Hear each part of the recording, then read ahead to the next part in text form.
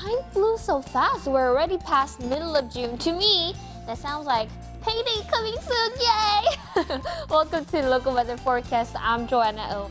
Pleasant weather with trade wind pattern is continuing. One of the weather models at the National Weather Service says we'll have some deeper moisture arriving tomorrow, which will bring in mostly cloudy skies starting tomorrow night.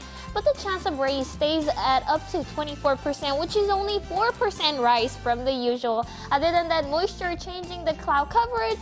Pretty dry forecast is ahead of us for today and tomorrow. Expect partly cloudy skies with isolated showers. At times, you might be even able to see mostly sunny skies today. Winds will blow up to 15 miles per hour, while the temperatures will stay around 77 to 88 on Guam and up to 87 on Siphon. Back to you, Ginger.